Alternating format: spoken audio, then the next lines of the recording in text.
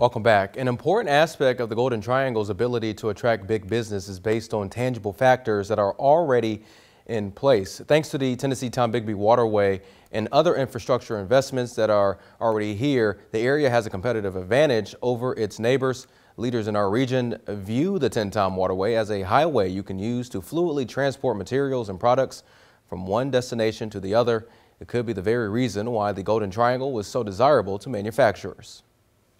The Golden Triangle Development Link is intentional about having infrastructure in place before striking a deal with a major corporation. Here's Joe Max Higgins during our tour at the North Star Industrial Park. With Yokohama, we had our first visit like in November, and they picked their site by April. It works that quick. So the more you have done, and it's just not a building, water, sewer, all in place, roads in place. I mean, can you imagine if we own this land but we didn't have this road? Hell, this road will take a year to build. Link leaders believe the workforce, although not entirely in Clay, Oktibbeha, and Lowndes counties, the regional base, is readily available. We draw a workforce from more than just these three counties. When we get these large international companies here, we find that people from all over both states come to work here. So it's the quality of the company that we're able to attract, and we're able to do that with the quality of people that we have and the quality of resources. You can't discuss resources in the Golden Triangle without mentioning the Tennessee Tombigbee Waterway. I kind of liken it to having an interstate, come through your county or your city. Does it guarantee that you're going to have success or generate new economic development? No, it doesn't.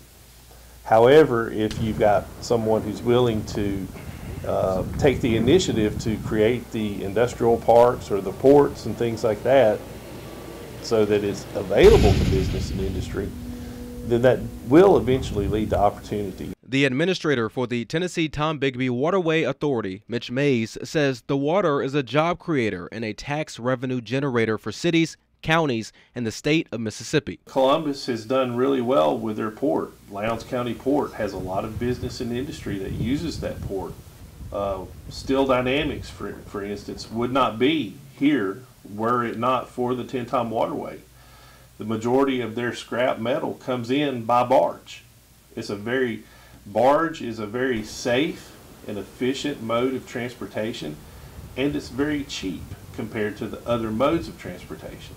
May says the Waterway Authority's plan for the future is to increase its workload and deepen the Tenn-Tom's channel to 12 feet. It will take a deepening study from the Corps of Engineers and support from elected officials. Why is that important to Mississippi in this area? Well, the heavier or more cargo you can load into a barge, the more you can carry and save in transportation. So that makes our area more attractive to business and industry. And ultimately, that's what we want to do. We want to give a business or an industry more reasons to say yes to locating in our area.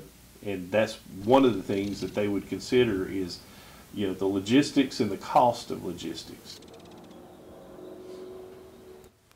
In part 3 of our series, Golden Opportunities Thriving in the Triangle, we'll hear from Lieutenant Governor Dober Hosemann on how and why legislators struck a deal to become the nation's largest aluminum manufacturer.